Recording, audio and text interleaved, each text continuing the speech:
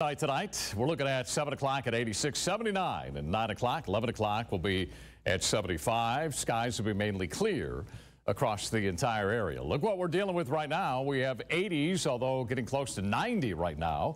There in Doña County in Las Cruces, 84 in Alamogordo, 70s, 60s up in the higher elevations, 85 in Sierra Blanca, Van Horn at 87 degrees. And there's a look at some of the traffic on the roadways out there. We're looking at our storm opportunities. If you look ahead to tomorrow, we're going to be talking about this area shaded in green. We'll have a chance of seeing some isolated thunderstorms, but as we make our way into Friday, you're going to know how we do a shift here with some of the storm chances farther out towards the east of us. There's a look at Friday, and notice it moves more towards the east. We're still across southern New Mexico and far west Texas. We'll be in that green shaded area where we can't rule out one of those isolated storms to develop. We could use the rain, and we will have an opportunity. If you look at our latest future track computer model, you notice as we run the model here, 10 o'clock, skies will be mainly clear.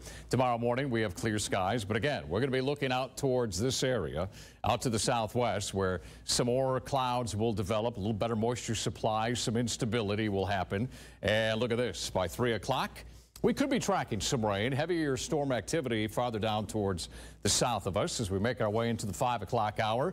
We could be tracking some activity El Paso County, Hudspeth County, maybe in between Sierra Blanca and El Paso. The storms will continue to march towards the northeast, and then once we head into Thursday night at 8 o'clock, maybe a few scattered showers out there. Some of the activity will continue on an easterly movement, and then Friday morning, we'll start off at 6 o'clock, mainly clear skies, but it's not over with yet. We're still going to be looking at some thunder showers potentially. Here's 3 o'clock in the afternoon, at least this model run, indicating maybe a line of storms that will fire up. They'll quickly move off towards the east of us. What's going to happen later tomorrow?